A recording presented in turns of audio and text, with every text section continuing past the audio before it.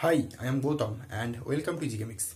In this video, I am going to talk about different kind of mistakes you may do in IIT JAM 2019 and so on, so that you may be careful about that.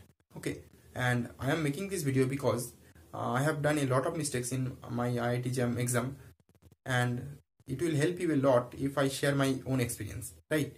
So the first mistake we should avoid in, suppose there is a value in kilojoule and there are another value in joule. You should not mix each other.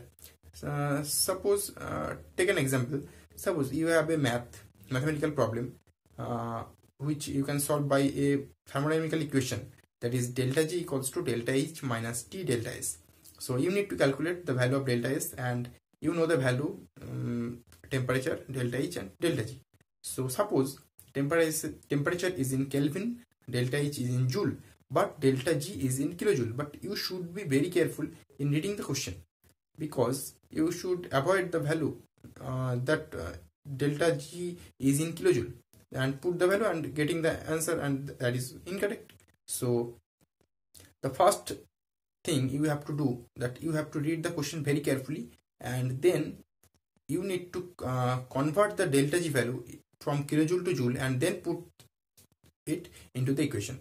So this kind of questions they prefer, actually the administration prefer to give you in exam, so that they want to confuse you, just because these questions are very easy, and the error you can do, the mistakes you can do in this question is like that.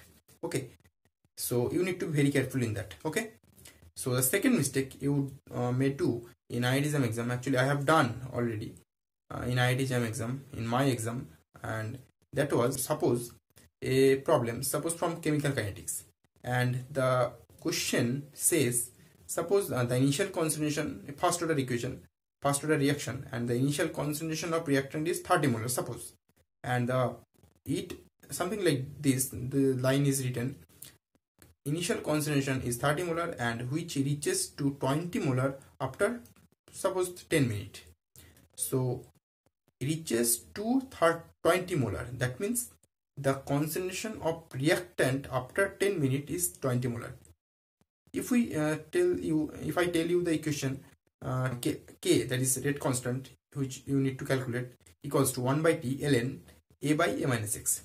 So A is the initial concentration, A minus X is the concentration after time T, that is 10 minutes here, right? So A minus X value will be 20, not the value of the not the value of the concentration of the product, that is X is not 20, A minus X is 20. So you need to be very careful, right?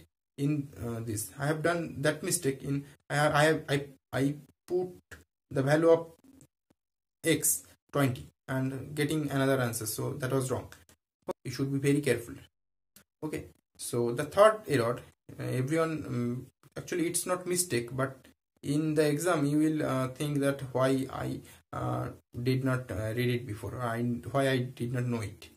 So the mistake, I will not tell it as mistake, but the problem is you need to know every unit conversion, because suppose length conversion, you know the relation between meter and centimeter, but you don't know the relation between centimeter to picometer, right, or centimeter to nanometer. So you just need to you don't need to remember all the relation, just need to remember three relation.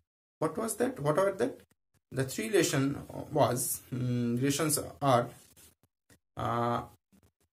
1 nanometer is equals to nano, that is 9, so it's very relative.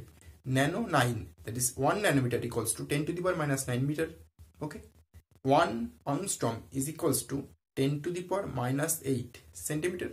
Okay, 1 Armstrong is equals to 100 picometer. Okay, so this three relation, that is 1 meter equals to 10 to the power 9 nanometer, or 1 nanometer equals to 10 to the power minus 9 meter, then 1 Armstrong is equals to 10 to the power minus 8 centimeter, and 1 Armstrong is equals to 100 picometer. Okay, so this three relation you need to know, and you can convert to each other, and you will get every length relation. Okay, so you need to remember all three relation, and from here you can go anything, anywhere. Okay, so this you need to remember all these relations, right? So the fourth error, everyone always or sometimes do this kind of mistakes, that suppose suppose a question, MCQ question, and there are four options, suppose, and that the two options are incorrect, okay, and the other two options, in between the other two options, one option is correct.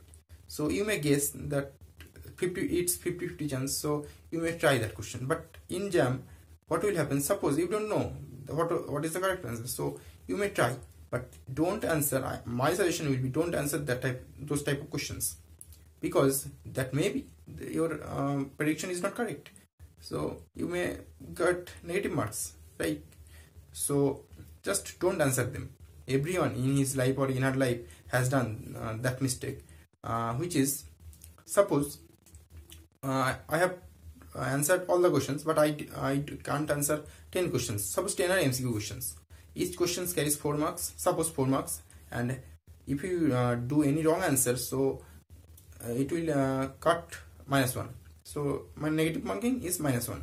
So you may think, I will answer all 10 questions, then I will get 1. If I got 4 questions correct and 6 questions wrong, then 4 into 4, suppose this question carries 4 marks, suppose 4 into 4 is equal to 16, and -6, that was wrong, those are wrong. So 16 minus 6, that will be 10. So by trying this all 10 questions, you may easily get 10 marks, but that actually is not gonna happen. What will happen with me, most of the cases, what happens with me, one question gets correct and the other 9 questions going to be wrong. So my suggestion will be not to answer those questions in which you are not sure about. So just take care of these 4 factors, and I am just suggesting you not to do mistakes whichever I have done in my life. So JAM 2019, already almost 60 to 70 days are left, so just be prepared and don't do this kind of mistakes, right? So thanks for watching.